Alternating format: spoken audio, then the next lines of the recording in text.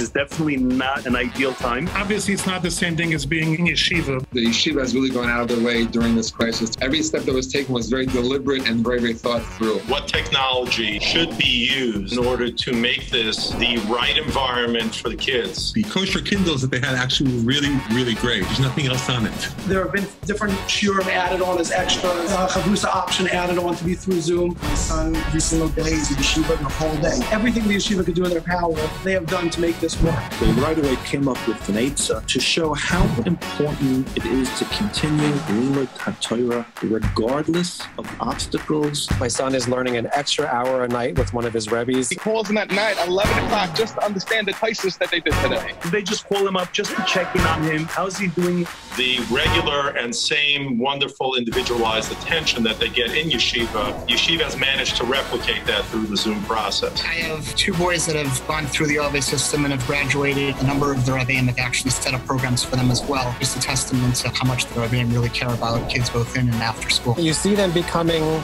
young men as opposed to the boys that they were when they entered in. If someone is looking for a well-rounded education, both in Limudei Kodesh and Limudei Kol, it definitely prepares boys for the future. When times are tough, it shows the Talmidim that you have to find a way to move forward. They push the kids to their limits. They push their kids to bring out their best. It's the spirit of the yeshiva.